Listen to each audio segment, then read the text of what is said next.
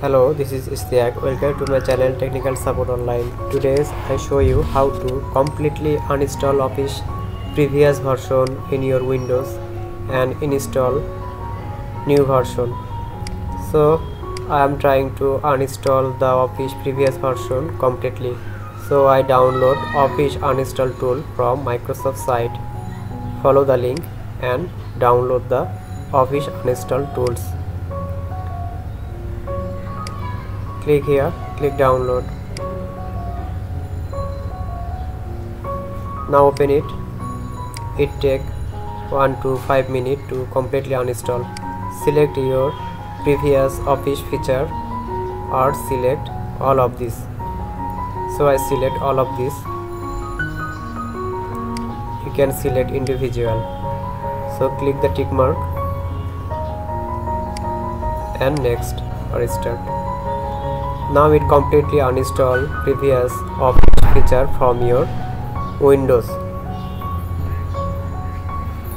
Now it completely uninstall from your device. It take 5 to 10 minutes fully complete uninstall the old version or the registry. Now the processing is running, so it take 5 to 10 minutes. Now it's completely uninstalled from your device on the registry. So now you need to restart your computer, so click the restart button.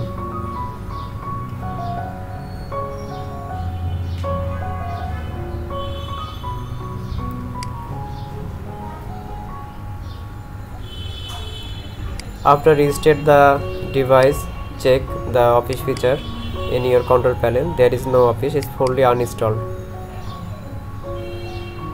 Now I am trying to download the Office new version.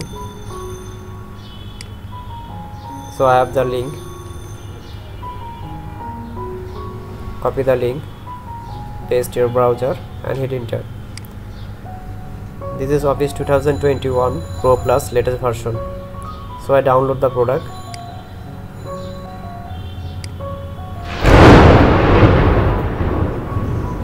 After download complete, open the folder.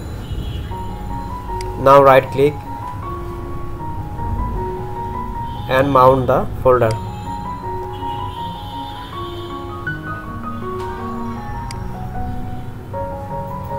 After mount the folder, you can see here 32-bit and 64-bit.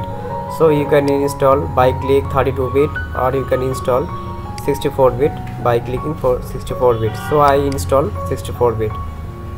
So in this video I am trying to showing how to install Office 2021 Pro Plus and remove fully from your computer or the registry. Now it's completely installed Office 2021. Open Word file. Now check.